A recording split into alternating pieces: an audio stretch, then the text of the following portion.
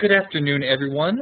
My name is Todd Enoch. I'm the head of Serials and Electronic Resources at the University of North Texas Libraries. And on behalf of the NASIG Continuing Education Committee, I'd like to welcome you to today's webinar, Working Outside the Library, presented by Lynn Connaway. Before I turn things over to Lynn, just have a couple of announcements. First of all, this session will be recorded, and a copy of the recording will be made available to everyone who registered sometime within the next week. Secondly, if you have any questions for Lynn during the course of today's webinar, please input them into the Q&A box on the right-hand side of your screen. And at the end of the presentation, Lynn will take some time to answer as many of the questions as she can. Thirdly, if you are experiencing technical difficulties, please send a private chat message to the CEC NASIG host account, and either I or my co-host, Linda Dosh, will try to help you work through those difficulties. And finally, once you exit today's webinar, you will be directed to a SurveyMonkey survey, and we ask that you take a few minutes to fill that out. Just let us know how we're doing, if there's anything we could improve, if there are any topics in particular you'd like us to pursue for future webinars.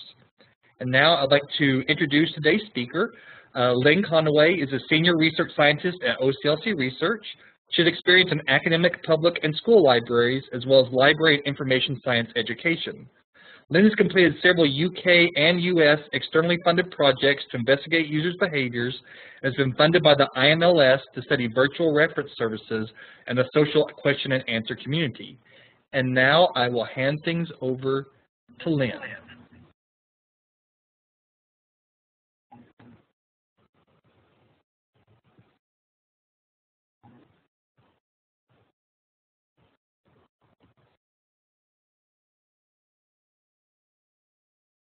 For inviting me to speak today. I was asked to give something similar to what I presented at the NASIG conference last June, and I decided to add some different things since we have some new data. And so today I'll talk about several things. You'll see that first quote, "With Google, you are not limited. You have as much as you can pull up." And this is a direct quote from one of our participants in a study that I'll talk about today. It's called the Digital Visitors and Resident Studies. That's the participants are from the US and the UK. And this was a US student, undergraduate, first year, female, age 19. And this was from one of her diaries. We are following individuals for 3 years and asking them to either talk to us every month or send us a diary entry. And so this quote came directly from one of the participants.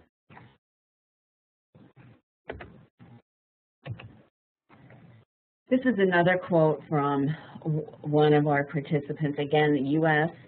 Student, a different student from the first quote. And first year undergraduate, female, and she basically said that, you know, Google's a whole lot easier than going, and you can see we have ellipses. She was talking about going to the library and just trying to find things, and she was saying they just don't make any sense when you're on the library website, and then you look at the first 10 journals, and she just gives up. We have another quote. It's a UK graduate student, a female, age 23, and she was talking about Google, and she said she used it because Google is reliable and fast. This is something that Lorcan Dempsey had published in 2008, but I think it's still very relevant today. It used to be that the user built the workflow around the library. Now the library has to actually go out and build its services around the user's workflow. It used to be that resources were scarce. Libraries were often the only game in town. Now that's not necessarily true. We have that their attention is scarce and the resources are abundant. I have a few more quotes. This is a U.S. graduate student, a male, age 25, And he says, yes, I'm sure, because, you know, going to the library was a task. And part of, I'm sure, a lot of people, and as far as me is concerned, from laziness, it was much easier to just scrap around. It's so much easier to just strain to find something on the internet than to, like, drive to the library. And so they really, when they think of the library, they really think that they have to be there physically, and they think of books. This is a U.S. Undergraduate student, first year, a female, age 19, different from the other two who I have quoted. I have better things to do than go drive all the way to the library when I can just sit at home and type it into my computer. There was also a study, a paper written by Wasserman in 2012, and it was in The Nation, and it was called The Amazon Effect. And when he wrote that article in June of 2012, he said that there were more than 1.7 billion, or almost 1 out of every 4 humans on the planet, online. So when you think of that, you'll think that that's the community that we're trying to reach. This is another theory from Lorcan Dempsey, and this was published in December 2012 in the EDUCAUSE Review. And Lorcan talks about the outside in and the inside out concept of libraries. And it used to be the outside in for the libraries. We acquired books, we acquired journals, databases from external sources, and then we provided these discovery systems basically for our individual constituencies. Now he's saying that we really need to go more to this inside out, because now the libraries are actually producers of resources. We have our special collections, we're digitizing them, we're digitizing images, we have administrative records, we have research data that many of our researchers may want to distribute or reuse or share. So we have our learning, our teaching and learning materials. So all of these things now are becoming open to everyone. And we really need to be thinking about discoverability of institutional resources and getting them out there where the users are actually looking for information. And basically, this all comes down to changes in information acquisition. It used to be local, now we're more global. It used to be very linear. Now we're really going to the linked, and we're using network resources. We're going from print to digital. Many individuals who we talk to basically say that if they can't get it in an electronic format, or they're going to find something else. They'll use whatever they can then. We also know that in this current environment, we have many challenges. We have budget cuts. We have supposedly high retirement rates. I'm not sure I'm seeing that a lot, but maybe some of you are. Hiring freezes, I am seeing that. We have some great opportunities, though. We need to be looking at what we can provide for our constituencies and determine what they will use and what they want and how they evaluate our current services, so an assessment basically, and get the best value for the most use.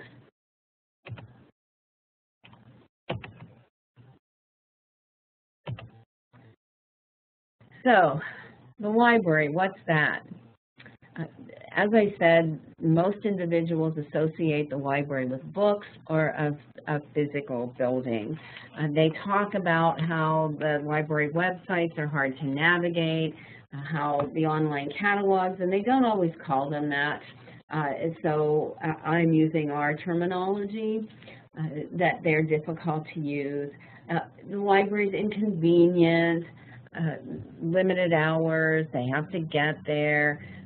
They really don't equate the electronic resources that are provided by libraries with the library. They equate those, well, first of all, they don't understand the difference between openly available and proprietary information. And they also don't understand that the library is paying for these sources that they are getting. I have another quote, a UK graduate student, female, age 25, and she says that, because I mean, the thing that annoys me most is when these things are online, like library catalogs are supposed to be a really good way for looking for books, but usually they are so bad that you are sort of stuck between the two worlds of you can't go and ask someone for anything. You're supposed to use the internet, but they're talking about libraries, not very well developed. So there are a couple of things going on here. She's saying, you know, we're trying to get things electronically, and there's no one there to ask for help. And that's something I'm going to talk about as I move along in this discussion today. Well, how do individuals work? Well, we do know that convenience tops just about everything. Now, I say that, but what's convenient today, this minute, for me, may not be convenient for me 3 hours from now. And so it's really based upon the context and the situation of the need. We have also found that individuals value human sources. They want simple searches. They often satisfice. So they will take whatever they can to get by. What's good enough is a title of what is enough is the title of a paper we have published basically about this. There was another study done that said that that user behaviors sorry, in the electronic environment tend toward quick views of a few pages. They bounce between resources, and we think that this contradicts the notion of this hardcore researcher who goes in and actually looks at information and reads everything. But again, we have different types of users, and the different users behave differently dependent upon the context and the situation of the need. These are some of the results from a study that we conducted for JISC in 2010. We actually went through several of the JISC reports and their studies and looked at the data, talked to some of the project managers, talked to some of the participants, and tried to come up with this sort of persona of the digital information seeker. That was very difficult to do because individuals were not actually using the same questions, the same methods. They also weren't reporting in the same way. So what we did was come up with some themes.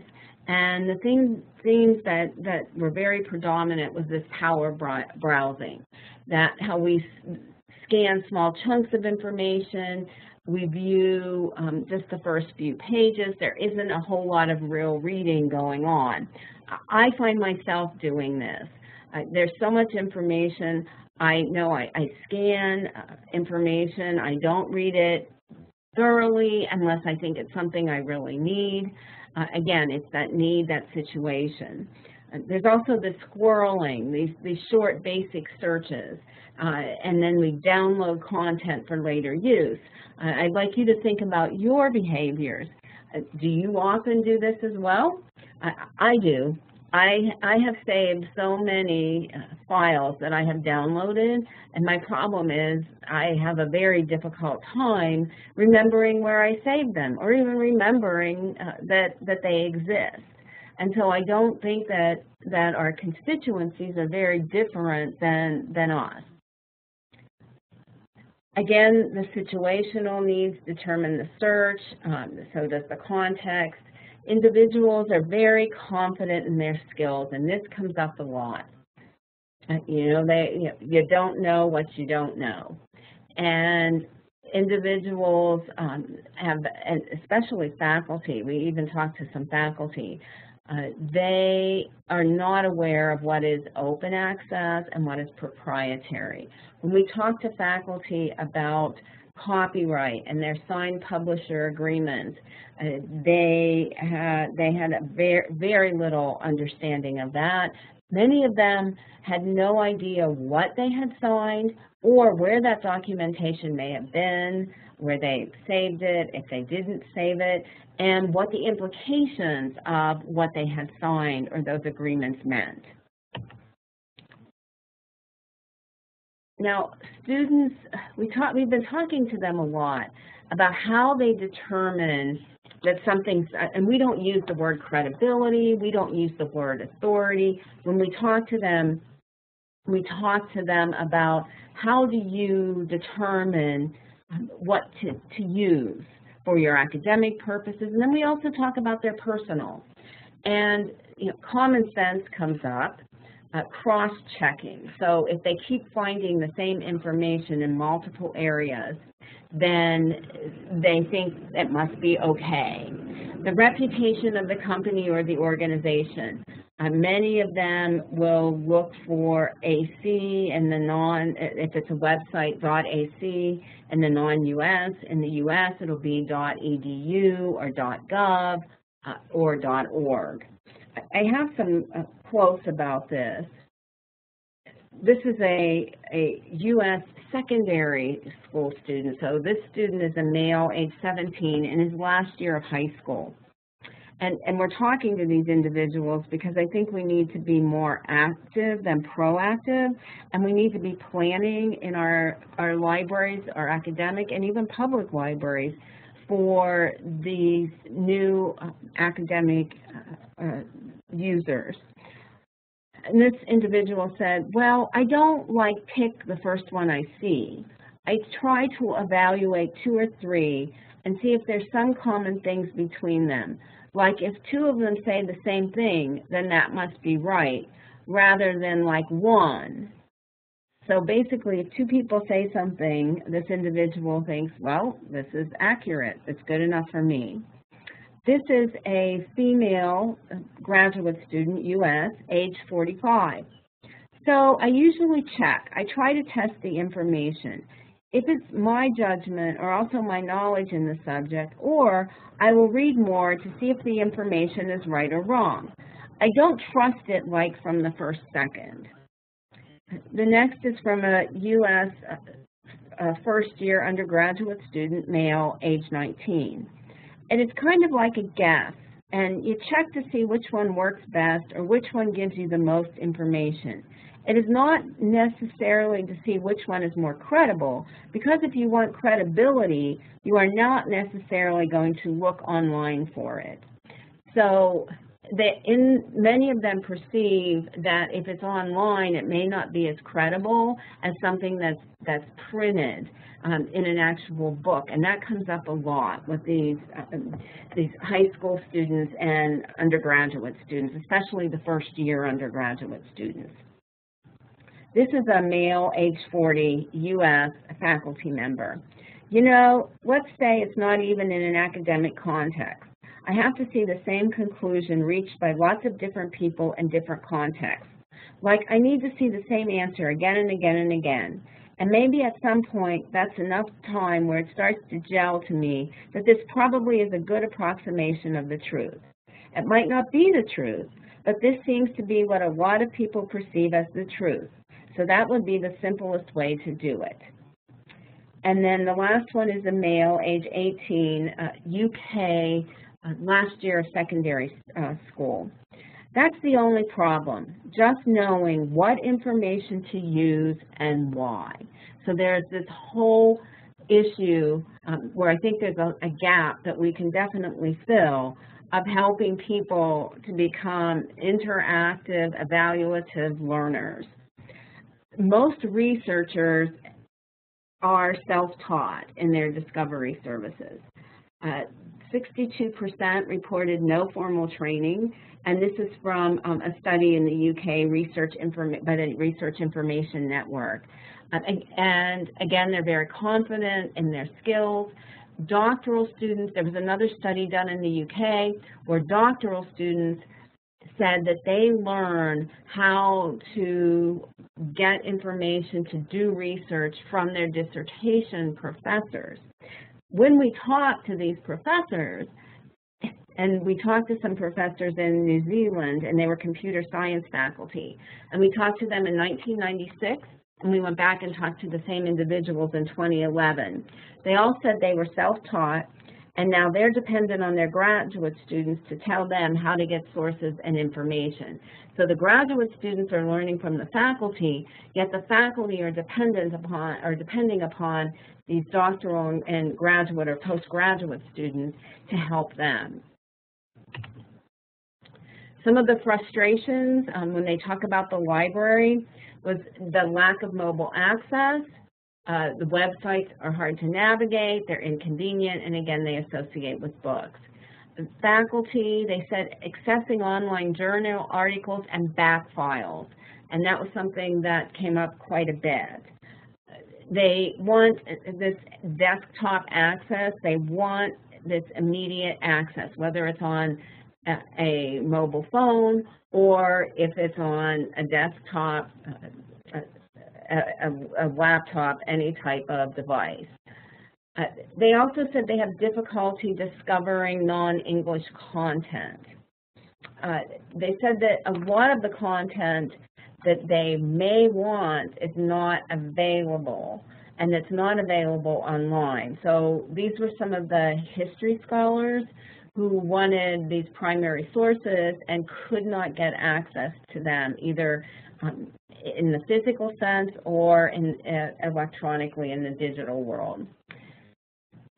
They also talk about the irrelevant information and result list. When we talk to individuals, they seem to think that they understand how Google ranks.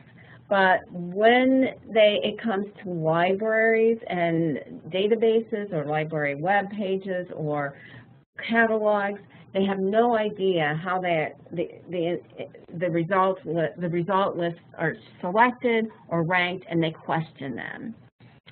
Also, the faculty talked about the lack of specialist search engines. They wanted discipline-specific search engines. Again, I have some quotes. This is a U.S. undergraduate, so first-year undergraduate student, male, age 19. I don't use the library. Most students really don't anymore. I know a couple of people that live here, but they don't actually use it for books. They use it as a quiet place to study. This is another U.S. first-year undergraduate student, female, age 19, and this was in an interview I just had with her several weeks ago for her diary, her monthly diary. She named an academic library, and she said it was really not bringing up anything. I did not have much luck. Maybe I'm not used to it. They probably had a lot, but it's a big library, and I'm not patient. She went on to tell me that she just went online and Googled something and found what she needed. Another one is a U.S. first-year undergraduate student, female, age 19. She, and she's talking about the professor, was very direct about certain stuff and wanted me to go to the library. But the research I needed wasn't showing up. So I was like, okay, I'm going to the internet. And I had to find quotes from books.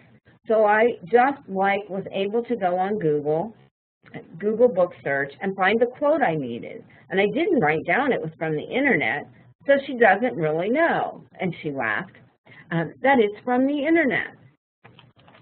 So they're doing their little workarounds as well. The tools that they use, big surprise, Google, Wikipedia. They do say that they use the library websites. You've heard what they've said about them. They talk about electronic journals. They don't necessarily know that they are provided by the library. They talk about human sources. They're still very, very important. They communicate with their classmates, their family, their relatives, their friends. Graduate students, they go to their professors, their advisors, their mentors, and they talk about electronic databases. Again, this is this U.S. First-year undergraduate student, female, age 19, who I just talked to several weeks ago. And she said, I had a good history with Google. I eventually find what I want. I tried the academic library and the institute. She was talking about an institute website, and could not find what I wanted. I guess with Google, it will search all databases. This is a UK first-year undergraduate student, female, age 19. One of my favorite ways of getting information is by asking people. Instead of Googling all the time, I mostly have faith in the fact that people are actually learning. If I can go to a tutor and ask them something. This is a U.S. last year of high school male, age 18. I use my friends. I use people that I know things about, like if they're maybe not specialized, but know what they are. Ask them first, and then they'll give me information. Because for me, as I said, I'm a people person. I trust what my friends say. I know what to take from them. Maybe they may not be the same as me and may not believe the same stuff. I know what I can take from them at least. And this is a female U.S. last year of high school, age 17 student. Like usually with homework, I usually can do it myself. But like sometimes I will just like I am my friend on Facebook and be like, hey, do you know how to do this? That is usually how I will do it, or I will text somebody. But for the most part, if I can figure it out, then I just kind of star that question, because there really isn't just one or two questions. Or I will just go to my parents or my grandma or something.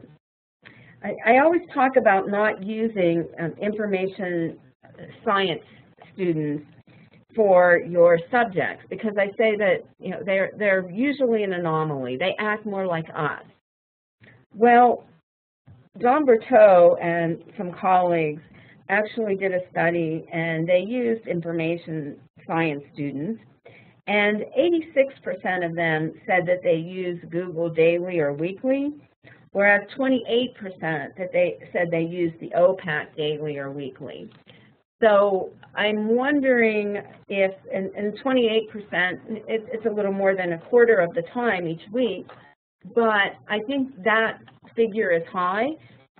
So you could probably imagine that for our, as I say, regular people, regular users, it's much, much lower. Researchers, 99.5% of them use journals as the primary source. They talk about Google, Web of Science, PubMed, Science Direct, JSTOR. JSTOR comes up a lot with undergraduates as well. There was one young man who told me, I needed some information, and the librarian showed me this really great thing. It's called JSTOR. And he said, now every time I have a question, I go to JSTOR. And so I always say it's sort of like that, if you have a hammer, everything looks like a nail. But we talk about a teachable moment. He was actually very satisfied with the information he got from the librarian. It worked. So why wouldn't it work every time? Many researchers also mentioned human resources. They talk about their coworkers, their colleagues, other professionals. 71% of the researchers rank journals in their top 3 resources that they use. The e-journals, very similar to other things. Visit only a few minutes, very short sessions. They do basic searches. They view few pages. They talk about the back files being difficult, and often the content is discovered through Google. So they're pushed into it through Google. When we look at worldcat.org, and individuals get into that system and looking for a source, they are often, almost all of the time, pushed in through a Google search.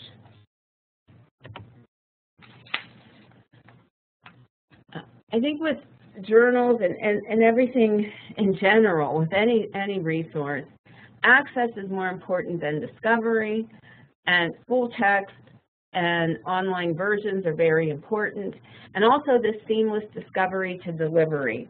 We keep hearing that logins, passwords, and authentication interferes with access to the sources. They don't have to do that when they're in Google Scholar. They don't have to do that when they're on the open web. Again, electronic databases are not perceived as library sources, and they have frustration locating and accessing full text copies. Now, these are some graphs that we have developed from the data we have been collecting in this Digital Visitors and Residents project with the University of Oxford, University of North Carolina, Charlotte, and OCLC. And JISC is partially funding this from the UK. And we're looking at what we call these 4 educational phases. And the emerging phase, that includes that last year of secondary school, high school, first year of university or college. The establishing of the 3rd and 4th years undergraduate students. Embedding are your postgraduate, graduate, doctoral students. And experiencing are your researchers, scholars, faculty, lifelong learners. And this is some of the data that we have collected. We've interviewed these individuals, and we have a subset who we talk to every month and are doing this for a 3-year period. We just started with a new emerging stage, so 6 new last year of secondary school, high school participants, and 6 first year of college, university participants, so that we can look at them and compare them to what these individuals at the same stage in their education said 2 years prior, because we're trying to see what variables may be affecting how they interact and find information. You'll see with this graph, the major media sites, which is the blue line with the diamond, that they are the highest sources mentioned along with Wikipedia. The emerging students don't mention the major media sites that much. They get they increase, and then they take a dip again with the scholars. You'll notice the lower percentage of mentions of Wikipedia, and that's the red. It's still high, but lower than the 3rd and 4th year undergraduate students. And that doesn't necessarily mean that they're not using that. It may mean that they just don't feel comfortable telling us that they use it. And I'll explain that and have some quotes on that as I move along. You'll see that retail sites, and that's the green, the triangle, they increase. And it may be that individuals don't have this income, these high school students, first-year undergraduates, but as they proceed through their educational phases, they seem to be using retail sites much more. What can we learn from that?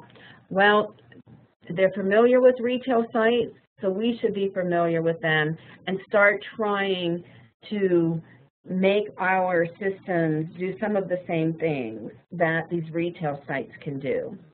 I have a quote from a UK last year high school student, male, age 17, and he said, "Wikipedia, I shouldn't use it quite often because anyone can write anything, but it is good as long as you don't rely on it too heavily." And they've been taught this. Notice the importance of face-to-face communication among faculty. And that's that blue line with, again, with the diamond. And you look at that in comparison to the other educational stages where you will see phone and other remote forms of communication is more prevalent.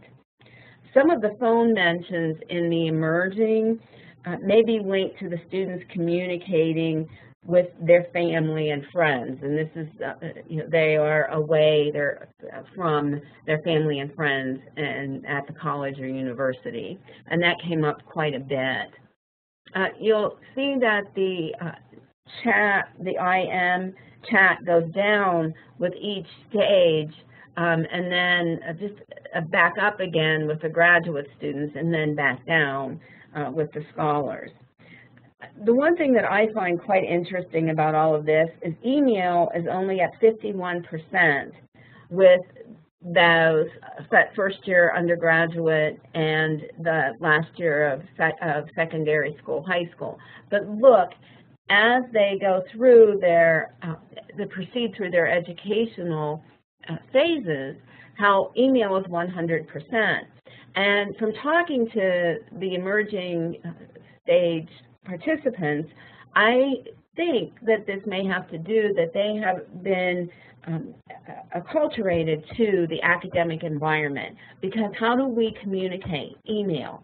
And when they communicate with us, we've given them any option that they would like, and they almost all choose email. And when I ask them why, they tell us, well, that's for administrative things for the university. So they see us in that same way. I have a quote from a UK last year of high school student, male, age 18. He talks about private messaging.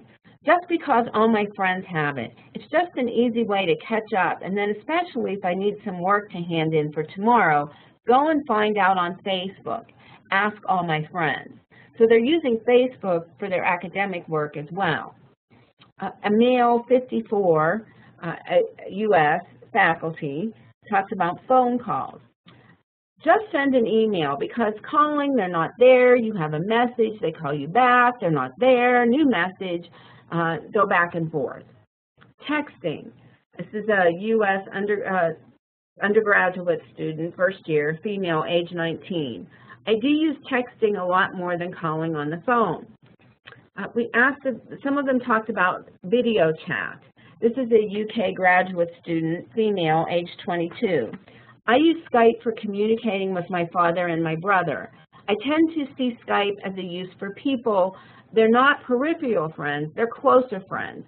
And I would like to have longer conversations with them. And so I use Skype as a video function to call someone and talk face to face. Now this is one of my favorite quotes. One of our participants, U.S. First-year undergraduate male, age 19, talked about the lady in the library who helps you find things. And whenever I questioned him, which I should not have done as a researcher, and I said, oh, you mean the librarian? And he said, no, the lady in the library. Now, maybe she wasn't a librarian, I don't know. But regardless, the word librarian was only mentioned once in our original interviews with the participants in the last year of high school, first year of college, university. Now, this is something we call the learning black market. This is a quote from a U.S. undergraduate student, so first year, female, age 19. She's talking about Wikipedia. It's like a taboo, I guess, with all teachers. They just all say, you know, when they explain the paper, they always say, don't use Wikipedia. And so this whole learning black market is where learners use non-traditional sources, but feel they cannot talk about them in an institutional context. Now, the tutors, the professors may not have the same perception as the students, but this is what comes off. I don't know about how many of you use Wikipedia, but I look at it just to familiarize myself with the subject. I don't cite it. When I talk to the individuals, they say, the students will say they don't cite Wikipedia, but they'll cite the references at the end of the Wikipedia articles. When I ask them if they read them, most of them say no, they don't read those articles. This is one student, UK, last year of secondary school, female, age 16. She says about Wikipedia, avoid it. A U.S. undergraduate student, male, age 19, first-year undergraduate. I mean, if teachers don't like using Wikipedia, they don't want you to use Wikipedia. A lot of students will still use Wikipedia and then cite another source. As long as it has the same information and it is not word for word or anything, they'll use Wikipedia because it is the easiest thing to go look up. It will give you a full in-depth, detailed thing about the information. Teachers don't like it because it's not the most reliable source, since anyone can post something on there, even though the site is mentioned as monitored. It's because it's too easy. A U.S. first-year undergraduate student, female, age 19. They, professors,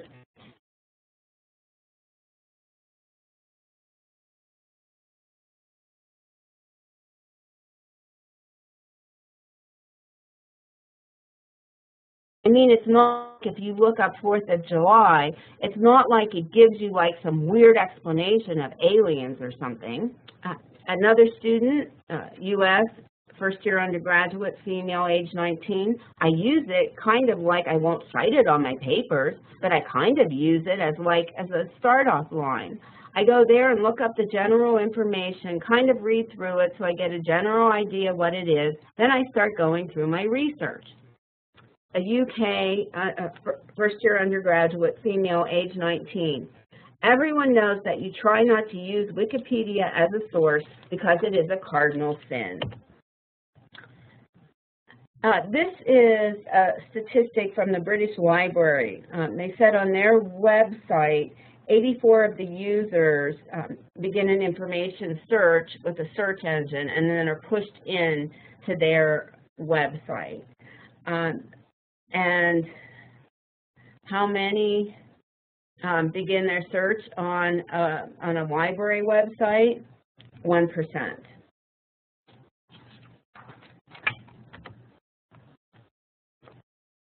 So what can we change? I think we can improve the OPACs. There was a study done in 2013, and 63% of the respondents said they would be likely to use the library, a library cell phone app that would allow them to access and use library sources from their phone. 35% said they would be very likely to use the app, including 45% of smartphone owners and 41% of tablet owners. There's a quote that we have from a U.S. first-year undergraduate student in her diary interview, female, age 19. Not to mention reading online PDF books, it's really cool that nowadays you don't have to go to the library to find a book, but it's right there on your laptop. This is a U.S. graduate student, female, age 23. I know the academic library changed the website. I think they changed that actually pretty recently, but now it just seems like you have more access, just kind of with your library account, just online you have more access. You don't have to come here. You don't have to call. It just seems like it's easier to find something in researching. In our VRS studies, we learned that even individuals wanted text, email, chat. They wanted to be able to post questions on Facebook. But no matter, even those people who use virtual reference services, they still preferred face-to-face, which I find very interesting. That was their preference. Also, we can provide links to our special collections and our resources in the social networks. And in 2012, there was an article in the Chronicle of Higher Education about the University of Nevada, Reno, where they actually they created personas to students who were actually at the university in 1913, and pushed and promoted their special collections through the activities of these individuals who came to life. They had millions of followers. I talked to the library director or dean, and she said that the use of their special collections had increased astronomically because of this. Also, the University of Washington includes its special collections in the references in Wikipedia. Well, this is a site from another study that was done in 2013. And in the past 12 months, 25% of Americans 16 and older visited a library site. 13% used a handheld device to access the library website. So what can we do? Well, I think we need to advertise and what we offer, our brand, and our value. And the same study that was done in 2013 says that people told them that they wish they were more aware of the full range of services offered by their libraries. One focus group member loved her local library and rated it highly in all areas except communication. The quote is, "There's so much good stuff going on, but nobody tells anybody." When we asked the VRS users what they really liked about virtual reference services, one of them said instantaneous help. And I think that's something we need to think about. We should be providing search help at the time of need. I talked to a librarian at St. Louis University at ALA Midwinter, and she said the library provided pop-up help on their OPAC when an individual retrieves 0 items. And she said within the first hour, 20 individuals used that pop-up help. People are used to that in their retail sites. We need to make things very familiar and comfortable to them. We've asked individuals what would be their perfect way of getting information. And they'll say, this is a quote, a female, her age was between 26 and 34, something clean, simple, streamlined, and user-friendly, but also credible sources. It's unfortunate, but there's no right answer, as I said before, and we often have to provide many different modes of services and communication. This is an example of a simple search bar. It's in Trove, which is the catalog for the National Library of Australia. Another thing that Lorcan Dempsey had talked about is looking at social networks and providing the opportunity for individuals to provide links to music, photos, videos, to review, to tag, to comment, to rate items, and this would really be helpful in our OPACs. This is the Westerville Public Library, which is in Ohio, and you can see some of the similarities between it and the look of Amazon.com. And I think this is a quote by Brian Matthews, and I think it all comes down to relationship building, and that's something we've learned. You need to let individuals know you're there.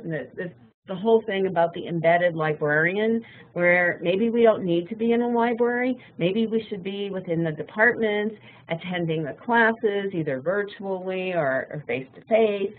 When we talk to librarians, virtual reference librarians, and we ask them to identify successful virtual reference encounters, they said that they were successful when they were able to offer instruction and specialized knowledge, and when the user had a positive attitude. When we asked users of virtual reference services what made a successful virtual reference encounter, they said that those that provided the convenience, an accurate answer, and comfortable with the service. However, if they did not get the answer, but the librarian was respectful and kind and had some form of interpersonal communication with that individual, the individual still felt that was a successful encounter. And I think that should tell us something right there. I have all of the references should be available here. And now I'll turn it over to Todd, and we can take some questions.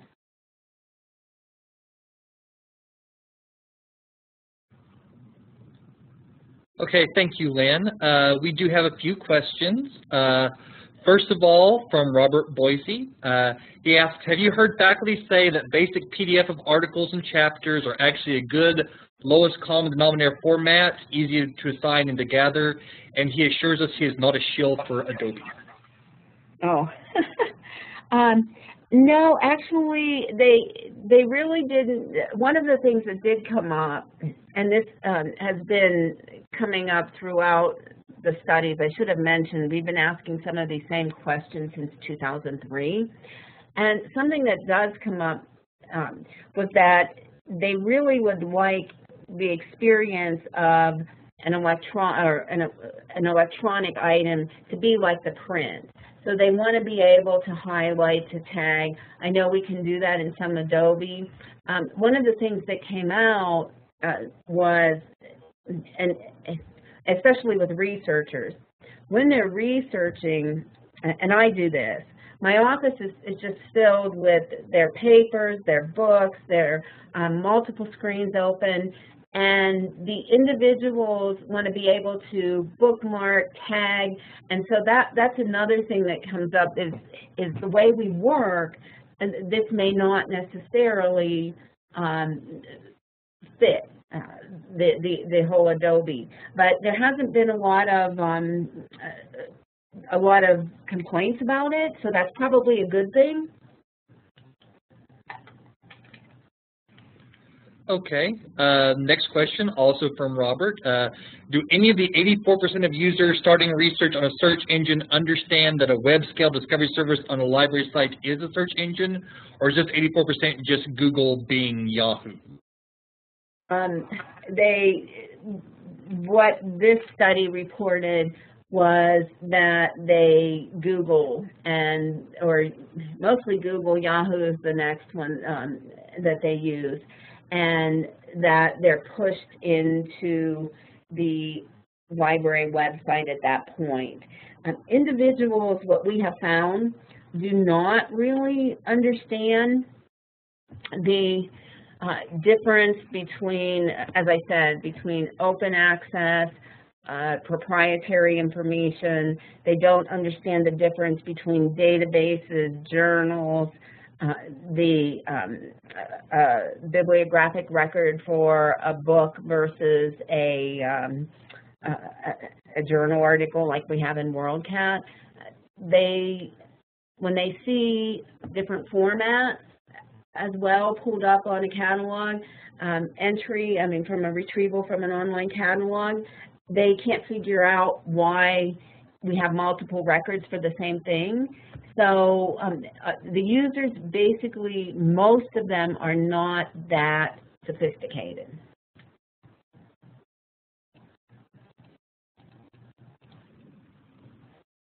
Okay.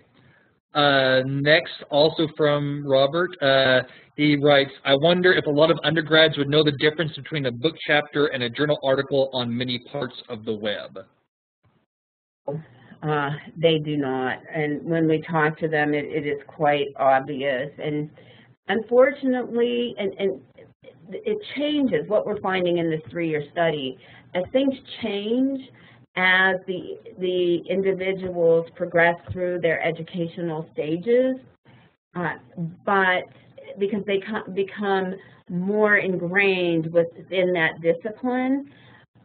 But no, they do not understand the difference between most of the different types of resources.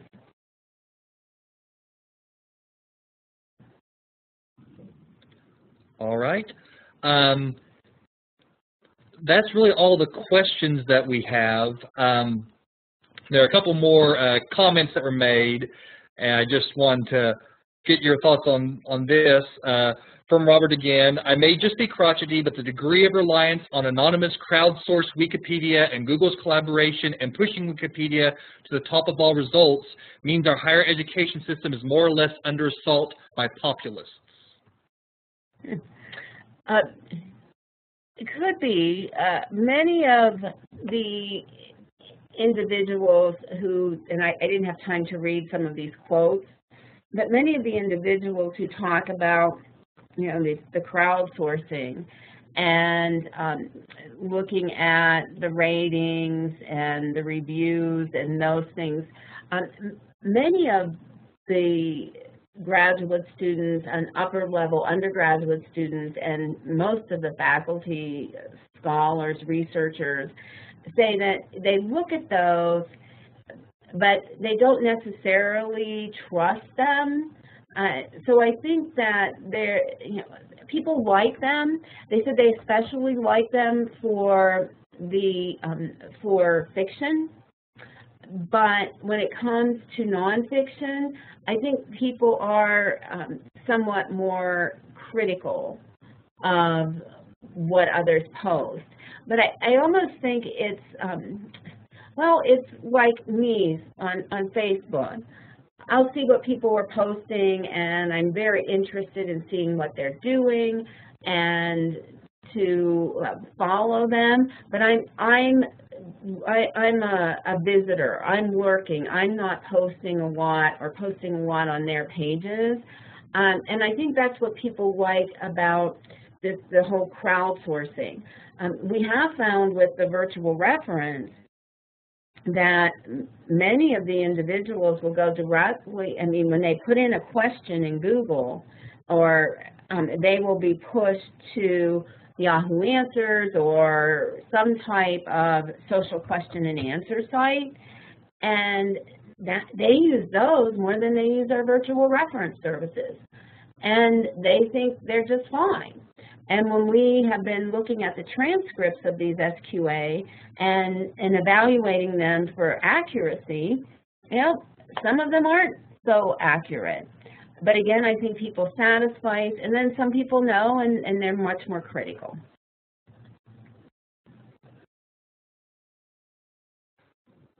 All right. Well, that is all the questions we have and also all the time that we have. So I'd like to once again, on behalf of the NASIG Continuing Education Committee, thank Lynn for her presentation, and thank you all for registering, and remind you that whenever you leave, you'll be redirected to a survey. Please take a few minutes to fill that out and let us know how we're doing, how we can improve, and what other topics you might like to hear from us. And with that, this is Todd